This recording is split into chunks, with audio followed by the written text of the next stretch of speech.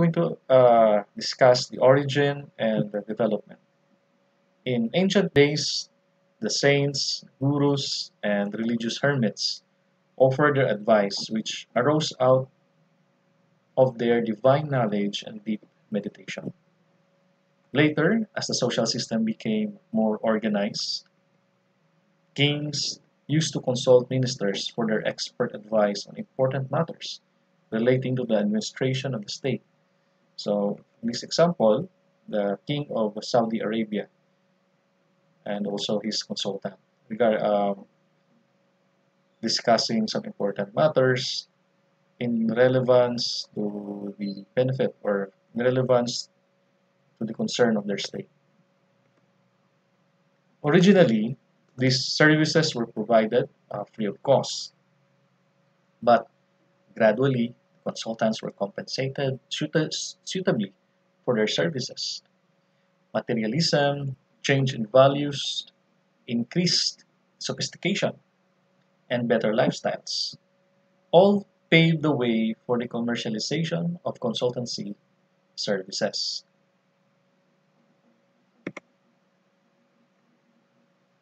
So, it organized the consultancy services are the contribution of modern civilized complex society. The number of individuals and organizations seeking the help of consultants increased gradually. So these individuals and organizations need the help of professional consultants for increasing the rate of profitability or making personal gains. It is against the background that organized consultancy services develop in the present day context.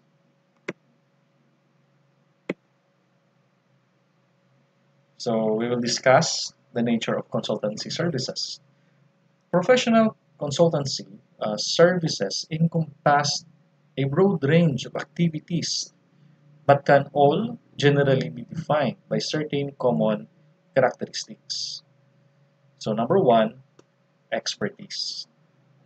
High expertise in the consultancy services. The product is expertise. Consultants are highly trained, well experienced, and knowledgeable in a complex specialist area of expertise. So they provide an expert advice to their clients in the area of their specialization. They acquire the skills by training and experience. The second is membership in professional bodies. Consultants hold qualification and accreditation in their field of expertise. So, for the real estate service, we do have this Philippine Regulatory Board for Real Estate Service. So this is the regulatory body for the real estate service professionals in our country. They have to acquire the prescribed qualification and procedures to overcome the entry barriers in the field of consultancy services. So in our industry, the real estate consultant is um, the highest title that you can acquire as a real estate professional. It requires you minimum of 10 years of experience as a real estate service provider, as a broker or as as appraiser. So further membership of a professional society or governing body is also required. Highly customized services, consultancy services are tailored to meet the client's needs. This leads to greater customization of services and high levels of variance in service quality. These are high contact people based services with a high degree of specialization. Fourth is the confidentiality. These are provided on a basis built upon a mutual trust and confidence. Credence plays an important role in the selection of a consultant. A consultant should have a knowledge, integrity, and reputation. So consultancy services are provided to clients individually. Quality services. Last but the first preference is the quality of the service of consultancy. So in measuring the service quality, we do have the 5 dimension. So we do have this reliability. So in providing this quality service, you need to perform the promised service accurately. And then the assurance, the knowledge of employee and ability to convey the trust and confidence. And also tangible. It should be physical facilities, equipments, personnel, and communication materials.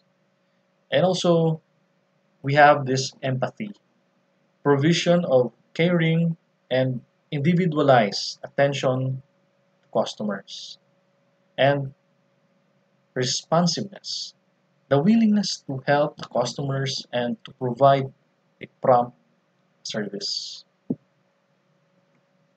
Quality is the pivot around which the consultancy service revolves. Sky is the limit for quality. Clients expect high quality of services from consultants at reasonable rates.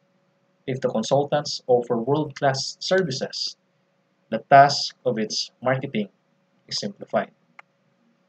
It is, the, it is in this context that almost all the consultancy organizations have been found making 79 innovative efforts to develop a new perception of quality, which helps them in achieving the desired results. So for our reference, you can check in this website, and also in the right side, these are the reference in our book, sources from the book.